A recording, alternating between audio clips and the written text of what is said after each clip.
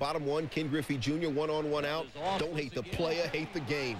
Two-run shot, 42nd to Ty Palmero for the AL lead. A-Rod also homered, 11th time this year. Junior and A-Rod have homered on the same day. Speaking of A-Rod, bottom five, M's up 5-4. Rodriguez sends it to shallow left. Troy O'Leary, nice sliding catch, gets up, fires to the plate. David Bell comes across to score, so he thinks. Jason Varitek tags him out to end the inning. Third base coach Steve Smith has issues with home ump Dale Scott. But take another look. Bell actually steps on Varitek's foot, never touches home plate. Varitek, great block, great call. Top 8, Sox down 6-4, Varitek. Aye, Papi, I did not know you could do it like that. Three-run jack, second of the game. Before these two jacks, Varitek had gone 118 at-bats without a homer. Linda Jason also passed her own Harold Reynolds on the all-right to stay a game back of Boston in the wild card race. Top 3, 2-zip Detroit. Big tall brother, 6'7", want to hit you. Tony Clark takes Jimmy Haynes deep, two-run shot. 25th of the year. T. Clark also 83 RBI this year for Zip Detroit. But Ben Grieve facing Todd Jones and Grieve to first, where Clark, my bad, he bobbled it and then threw it away. 2 errors on 1 play for Clark. 10 for the year. A's down 5-4. Bottom 9. Got him. Becker down. Rich Becker goes down. Todd Jones struck him out. Detroit wins it 5-4. 2-1. 2 out, 2 on. Joe Vitiello doing work. Deep shot to left center. Over Shannon Stewart's head. Dermal Brown scores. Joe Randa scores. Vitiello, his first double of the year. He's sitting right at the Mendoza line. 200. KC takes a 3-2 lead. Next batter, Sal Fasano, hitting even worse, 182, but he's bringing the wood. Liner up the middle. Vitiello comes around to score. Catcher Mike Matheny can't field the ball. Vitiello barrels into him. And after the game, the Chiefs made Vitiello their starting free safety. Royals win the game 6-3. The Royals' Ray Holbert had a career-high 4 hits. Top 2, 2 outs, bases loaded, tied at 1, Bill Miller. Q's 1 to first. Kevin Young, sliding stop, throws to Chris Peters at first. Pirates close out the second inning. Bottom 7, Pirates 6-4 lead. Brian Giles. 3-1 pitch. Peace. Takes Alan Embry out. Giles, 35th of the season, had a 4 RBI game. Pirates win it 8-4. Joe Oliver hit his first home run in nearly a year. Last time Big Unit faced Atlanta in June, he gave up career-high 4 homers. Different story here. A Big Unit was blowing up. You want to know why he tied Sandy Koufax's 1-year NL record of 21 double-digit K games? Why he averages 12.3 Ks per 9 innings? Because he sat down Brett Boone, Andrew Jones, Jose Hernandez, and Eddie Perez. 13 Ks, says Johnson. Wins are hard to get, not strikeouts, except when you face Chipper Jones. I'm feeling you, Chipper. Second homer of the game. Chipper also tied an NL record by getting walked in 16 straight games. Bottom 7, D-backs up 4-3. Gerald Williams representing to the left field wall. Otis Nixon, Howard Battle scored. Gerald 2 doubles in the game, 19 doubles for the year. Braves take the lead 5-4. And check this out, top 9, 2 outs. John Rockert strikes out Kelly Stinnett, but the ball in the dirt. Eddie Perez throws it away at first. Perez, who said later that was the worst game I ever played, overthrows Randall Simon. Stinnett advances to second. Huge error on Perez. The game would have been over. Stinnett, who's a catcher, said you always run. It can be a tough play for a catcher. There isn't a catcher that hasn't thrown it away. Then with pinch runner Dante Powell on second, Tony Womack bigs up. Powell rounds third, slides in a hole. Perez can't handle the throw. D-backs 12 for 26 with men in scoring in position. 2 batters later, Luis Gonzalez. Mira. The guy who's hitting .343, went 2 for 5 in the game. Brings in Jay Bell. Diamondbacks come back to win a wild one, 7-5. Womack also scored in that Luis Gonzalez hit. Unbelievable game. Matt Manti struck out the side in the 9th for the 2nd straight game to earn his 27th save and 31 chances. Braves lose just their 3rd game in 16 games. Big Unit now, 328 Ks, 5 scheduled starts left, 55 strikeouts shy of Nolan Ryan's single-season record. As for the way the Braves lost, wild. It's one of those things that you don't believe.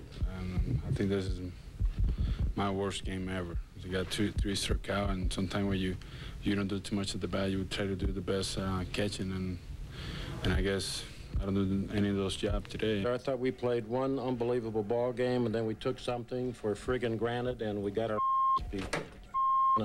Darryl Cow, bases loaded. D. Hamilton straight off the meat rack. 8th homer of the year. Grand slam. Mets came in hitting the league best .344 at the bases loaded. Hamilton, acquired from Colorado July 31st, said, seems like every team we play is one of my former teams. Top 8, John Franco, fresh off the DL, facing Todd Helton. And Peyton Manning's former backup quarterback at Tennessee grounds to Olerud, who flips to Franco. Representing Queens, he was raised in Brooklyn. Franco gets his 19th save. Mets win. Yankees are right on their heels for the best record in the American League. Now just a game back. The Indians looking to maintain that edge at Baltimore, going against the Orioles. And that's Omar Vizquel just getting a little trim in between innings there. Top of the second, tied at 2 outs. Dave Roberts singles off of Sidney Ponson. Albert Bell. Defense for Albert Bell. Throws him out at the plate. Enyar Diaz toast at the dish. Score remains tied. Now Manny Ramirez. Oh, he's going way deep off of Ponson. This is a 2-run bomb. He's jamming. Yes, he is. Ramirez off the foul pole for his 38th of the year. Then Jim Thome goes deep off of Ponson again, his 28th of the year. Oh, look at that ball. Anything that flies that far, I'd have a meal and a movie on it. Indians go on to win this one. The third, Mo Vaughn. He's got his eyes on Chuck Knobloch's foul pop, but what's this? Dad reaching over and interfering with it? First base up, calls him out, and Daddy is escorted out by security. What about the little guy? You leave him behind? You got to be kidding me. Top of the 6-7-2 Yanks, Darryl Strawberry. Oh, that's a bomb off of Al Levine. Darryl's first home run of the year. His 39th as a Yankee to match his own number on his uni. 8-2 Yankees. He's also doubled in this game. Meanwhile, our family is back together, but they were punished with bad seats. 8-3 the final. Strawberry now batting .500 with 6 walks and 2 on, 2 out. Rondell White, Scott Ellerton, White, the grounded. Oh, what a stop by Bill Spires, and he knows how to finish. Astros get out of the inning. Top of the 7th now, Craig Biggio facing Anthony Telford with a man on second. Biggio shaking off a 1 for 15 slump, laces the single. Ricky Gutierrez is hustling him from second, and he would score the go-ahead run. And the Astros go on to win as Biggio goes 2 for 4 with 2 runs scored and an RBI as the Astros win for the 4th time in their last. Sosa always poised. Top of the 4th, scoreless 1 on John Lieber facing Gary Sheffield. The liner, Sosa charging. Sammy 2 for 4 at the plate, no home runs, but 1 gun. That's a double play. Top of the 5th, tied at 1 after Adrian Beltre intentionally walked to load the bases. Darren Dreifert at the plate. Dreifert who hit .327 as a DH for Wichita State.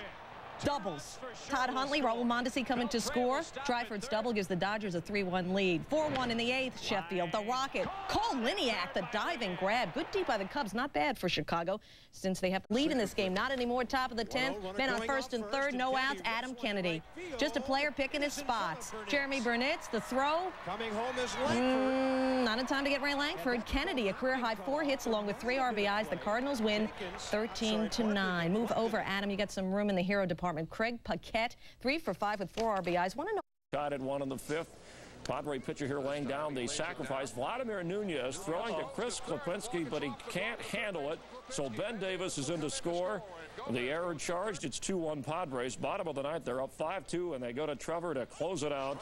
His 35th save of the year as the Padres beat the Marlins 5-2. Tony Big Shea and the gambler, Kenny Rogers, focused on the batter, Barry Bonds, gets him with the high heat. 1-2-3 inning for Rogers in the first. Top of the 3rd, still scoreless. FP Santangelo. Ground ball up the middle. Rogers showing he can field the position. The flip, and John Olerud helps him out. Rogers retired 17 of the first 18 he faced. Warming up before the bottom of the 3rd, Livan Hernandez, some tightness in his side. He'd have to leave. Mark Gardner would replace him. Top of the 4th, Barry Bonds caught looking at a Kenny Rogers fastball. Bottom of the 7th, 1-0 New York. 2 out, 2nd and 3rd for Ricky Henderson. And Ricky bloops one in the center off Julian Tavares. Darrell Hamilton and Ray Ordonez come around to score 3-zip New York. Top 9. Rogers going for the complete game shutout. Gets Bonds swinging again. 3rd time he gets Bonds on the day. 9 strikeouts for Rogers. 2 outs in the 9th. Rogers facing Ellis Burks. Liner to Robin Ventura to end it. Rogers, the Mets' first complete game shutout of the year. And the Mets do win in shutout fashion. But he had won 11 of his previous 12 decisions. Monday, found himself on 3rd base with Chipper at the plate and 2 down. Ground ball is 2nd. Jones hustling, beats Adam Kennedy's throw to 1st, and Maddox scores, takes a 2-1 lead. Top of the 6th. Maddox against Big Mac gets him looking. McGuire perplexed. He was 0 for 3 at this point in the game. Top of the 7th. There's Ray Langford at the plate. And Maddox gets him. Wasn't the first time. How about 3 times in the game? Maddox on Langford. Bottom of the 7th, Chipper drills the shot up and out. 38th of the season for him. He's got 3 in the last 2 games. Braves have a 4-1 lead. Top 9. Big Mac at the plate with 2 down. McGuire grounds the 3rd. That's where Chipper's hanging out. And McGuire goes 0 for 4. 93 pitches, a complete game for Greg Maddux. Merker facing David Bell, and Bell tries to check his swing, thinks it's ball 4, but the first base umpire, Travis Katzenmeyer, calls him out, and here comes Lou. Katzenboy, no relation to Andy, not even pronounced the same way except for me, ejected for arguing balls and strikes. Top of the 6th, the 1-1 game runner on first, Butch Husky. What a pickup he has been off John Halama. Mike Stanley showing off the big wheels. 2-1 Red Sox. Bottom 7, 3-2 Boston. Rod Beck facing Edgar Martinez, 2 on and 2 out, and he gets him. Red Sox win 3-2. Jason Varitek, 3 homers in his last 2 games. Nomar finishes the series, and Brandy Chastain throwing out the first pitch tonight.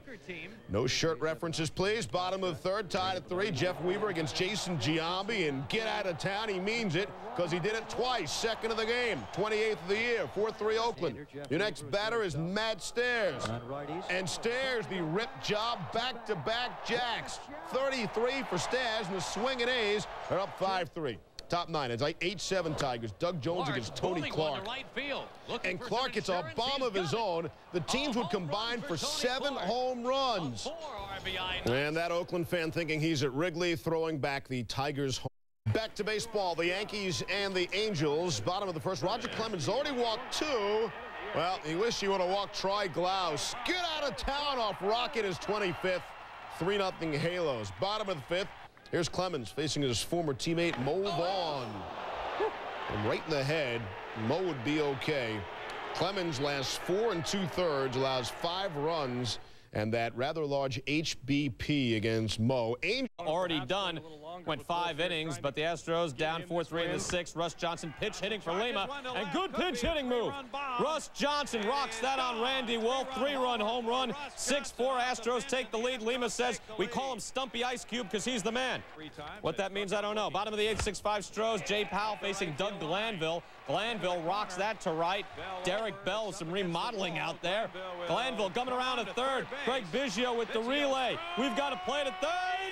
Just got him the tag from Ken Caminiti. Bottom of the 9th, Billy Wagner. Struck about Mike Lieberthal. 34 saves, 37 chances for Wagner. Stros get the comeback. Jose Lima, 19 wins. He leads the down 3-2. 2 on for Tony Gwynn. Tony Gwynn, power hitter. Puts that out on Todd Ritchie. 2nd home run in the last couple of days. And Gwynn, 9th of the year. 3,034 hits. He's 19 away from Rod Carew. For the 3rd, Albert Bell, 2 men on. Scoreless game against Dave Burba. Getting a good piece of that. Albert rips that out, his 31st of the year. He'd later hit a solo shot, 2 for 3, 4 RBI. It's 3-0 Orioles there. Top of the 8th, Indians up 4-3. Bases loaded. Rookie Alex Ramirez, he's running right off the contact there. That's going to the gap. 1 run will score. 2 runs will score. 3 runs will score. Ramirez 2 for 4. 5 RBI. Indians pad their lead to 7-3. They need every run. Bottom of the 9th, those coming back at 7-6. 2 on against Mike Jackson. It's not where you want it. B.J. Surhoff to Alomar and Omar. It's over. Mike Jackson, 35 saves and 38 chances. Tribe has won 7 of 8. 1-zip base loaded for Todd Zeal. Get out of town, and I mean it. A grand slam for Zeal. 7th of his career. 5-zip Rangers in the game. Zeal's 21st home run of the season. Top of the 8th. White Sox trailing 8-6. Pitch gets away from Pudge. Maglio Ordonez takes off for 2nd, and Rodriguez nails him anyway to end the inning. Top 9. Still down by 2. Pinch hitter Frank Thomas. And John Wetland strikes out Thomas on the check swing for the 2nd out of the inning. Wetland would go on to pick up his 30th. Top of the 3rd. Paul Konerko up with the White Sox up 1-0. Konerko lines the Jeff Fassero pitch. Royce Clayton makes the catch.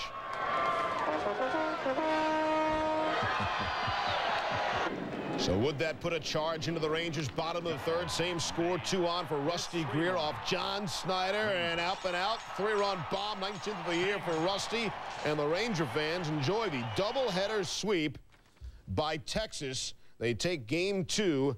Twins and Devil Rays meantime. Denny Hopkins facing Norm Charlton, putting that shot. Dave Martinez, no. 2 runs would score later on in the inning. Bottom of the 7th, 1 on. Twins leading 13-7. Now Herbert Perry with this shot. Jock Jones running hard. Unbelievable catch. And then coming back over, Terrell Lowry's going to come all the way back around to first, and they get the double play. And he is doubled up. Sensational play, and to put it in perspective here, the Twins as a team hitting .372.